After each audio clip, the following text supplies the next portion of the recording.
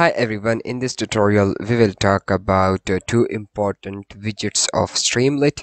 One is known as Sidebar, okay, and I hope that you are familiar with sidebars, okay.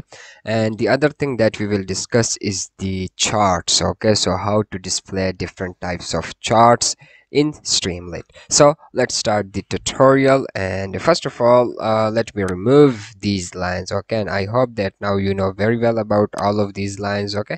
So let's remove them, and now here first of all let's save it, and I will just show you a demonstration of how sidebar looks like in Streamlit, okay. So let's create a simple sidebar, st.sid sidebar sidebar, okay, and inside this sidebar I want to add a widget like for example let's add a simple writ widget, okay, and I will say hello, this is my sidebar, okay. Hello, this is my sidebar, okay. Let's save it, okay, and let's run streamlit run man.py, okay. So here you just need to understand the logic that now we are defining first our sidebar, okay, and then we are defining our widget, okay. So st.sidebar.write, okay, so this will create our right widget inside the sidebar, okay. So let's run it and see our output. Sorry, not here, here, okay. Let's run it. Okay, so this is our sidebar, okay, and now let's talk about charts as well, okay. So Streamlit basically provide us different ways to embed charts, like if you know about matplotlib, you can insert matplotlib charts in the Streamlit. If you know about plotly, you can insert plotly charts as well, but I know and I hope that all of you know about matplotlib, so we will go with matplotlib charts and we will see how to embed matplotlib charts in Streamlit, okay. So now let's create a simple matplotlib chart here, okay, and for that purpose you need to have a matplotlib library, and if you have then well and good, but if you doesn't have, just go to terminal, write pip install matplotlib, and this will install matplotlib. And after installation you just need to import matplotlib, so right here from matplotlib import pyplot as plt, okay. So I'm importing my pyplot class as plt, okay, and now with the help of this plt we will draw our plots, okay. So let's write here, let's draw a simple plot first, okay. So but before I actually draw a plot, I need to make a figure for that plot first, okay. And creation of figure in matplotlib is a very simple process. Just write here fig is equals to plt dot figure figure, okay, figure, and then close it, okay. So this line will basically create a figure for us, okay, and now let's create a plot on that figure, okay. So just write here plt dot plot, okay, and then inside this plot we need to pass our x-axis values and y-axis values, okay, and let's create these values here. For now I will use numpy, okay. So right here import numpy as np, okay. So it's cool, and now our x will be like x is equals to np dot line space, okay, and then I will go from 0 to 10, okay, and with the 100 values, okay. So now inside this x we will have 100 values, and all of these values will be between 0 and 10, okay. And this is what this line space function does, and I hope that you know very well about numpy. And if you don't know numpy, you can just simply assign any kind of list to this x value, okay. So these are just values, okay, so it doesn't matter. Okay, so now inside this plot let's pass our x here, okay, and now on my y-axis I will draw the sign value of this x, okay. So just write here np.sin sign, okay, and just pass your x here, okay. Let's save it, and now I need to draw this figure on Streamlit application. Okay, so just right here st.writ, right? Okay, so now Streamlit provides us two different ways for doing this kind of stuff. One is to use the switch knife, and that is right. Okay, and other function which you can use for this purpose is the pyplot function of Streamlit. Okay, so just right here right. Okay, and now you need to pass your figure, and that is fig. Okay, and let's save it, and let's rerun it and see what we will get.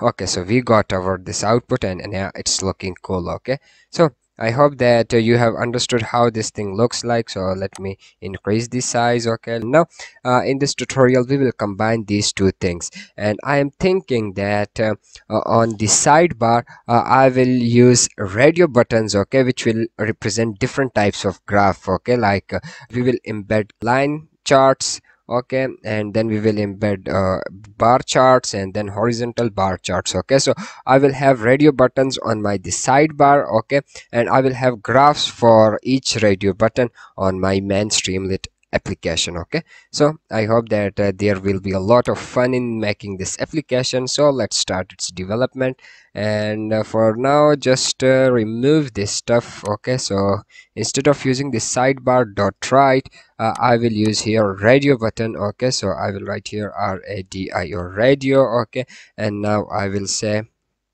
select select any graph graph. Okay, and then inside the options property I will pass a tuple of my different charts. Okay, so I've first of all I will have a line chart. Okay, line line chart. Okay, and then I will have maybe a bar chart. Okay, and then I will have a horizontal bar chart. Okay, so these will be the options, and I will save the options inside these options variable. Okay, so opt is equals to, okay, so this option variable will hold my information of the side radio button, and first of all I will check that if my opt double equals to line. Okay, so then I will draw a line chart. Okay, so tab here, then here we will have a tab. Okay, just indent them each and everything, and now inside this let's make this graph more beautiful. Okay, so I think now it's looking so bored. Okay, so let's change the styling. Okay, so I will write here plt.styl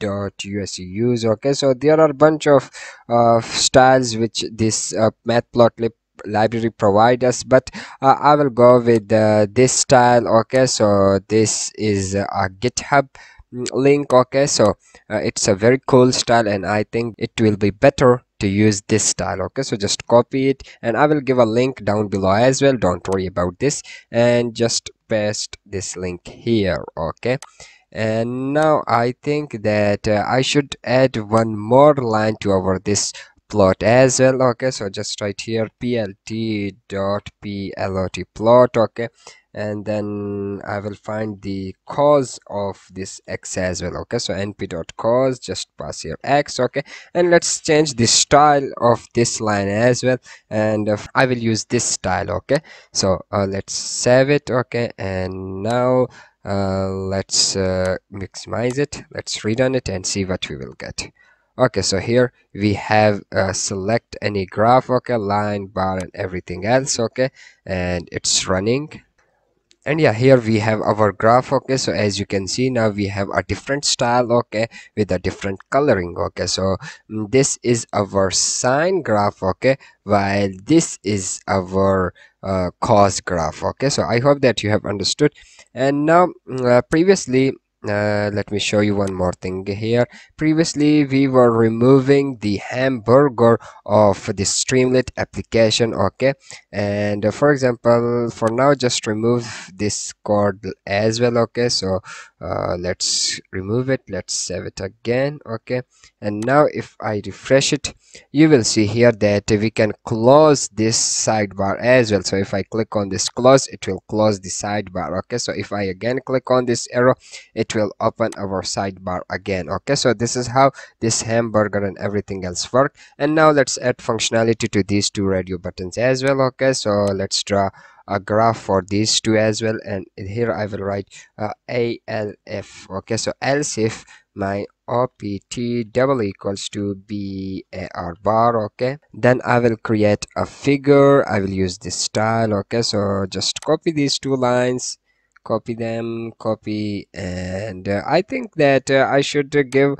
some sort of a title to this graph as well. Okay, so here let's write st.mark markdown. Okay, and I will use h1 markdown, h1, and I will center this thing. Okay, so style is equals to this, and then txt text dash alig and text align, then center center. Okay, this one, sorry, just remove this sign here, this, and then this. Okay, so I hope this will work fine. And now inside this, let's give a title, and I will go with like line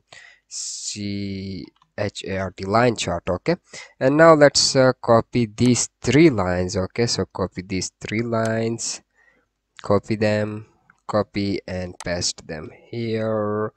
Okay, and sorry, just make it here, and let's change this from line chart to bar bar chart. Okay, and let's write here plt.bar bar. Okay, and now let's create values for this bar. Okay, so I will say bar bar underscore x is equals to maybe like 1 2 3 4 5. Okay, and I will pass my these values as x-axis, and now for the y-axis I will multiply x with 10, but this list doesn't provide us such type of functionality that we can multiply a single value with the whole list. So in order to enable such type of functionality, we need to convert this list to np array. Okay, so just write here np.array. Okay, and now we will have a good output. Okay, let's save it, and I will use st.write figure. Let's save it. Now before I actually refresh it, let's create horizontal bar here as well. Okay, so let's write here else. Okay, and paste these three lines, sorry, not this one. Okay, so these three lines. Okay, so just paste them, copy and paste them here. Okay, and now let's indent it correctly, and here I will say plt.bar bar h. Okay, and then I need to pass my values. Okay, so here our x value will be our y value. Okay, and our y value will be our x value. Okay, so first of all I will multiply my x, not x, bar bar underscore x. Okay, multiply with 10. Okay, and for my x value I will use this bar underscore x value. Okay, and here I made a mistake. I just need to make this single x to bar underscore x. Okay, and here bar bar underscore x. Okay, now I need to display figure, so just write here st.writ right. Okay, and just write here fig figure. Okay, so let's save it, and now let's rerun it and see what we will get. So let me, sorry. Okay, so here you just need to write unsafe is equals to tru true. Okay, let's save it, and now let's rerun it. Okay, so it's cool, and here instead of using this bar I will say h dash bar. Okay, so h dash bar. Let's again save it, and let's rerun it and maximize it. Okay, so it's running. Yeah, here we have our line chart. Okay, so if I select this bar chart, yeah, here we have our bar chart. But yeah, I hope that now you will have an idea of how to clear this type of issue. So just write in front of markdowns unsafe underscore and whatever is equals to true. Okay, so that line will actually solve the problem. And now if I select this h bar, you will see here our horizontal bar as well. Okay, And yeah, this is our horizontal bar. Okay, so you can close this menu. Okay, and you can click on this in order to see your sidebar. Okay, so I hope that you have understood how to create sidebar and how to embed charts. Okay, and I will see you in the next tutorial. Till that point, bye bye.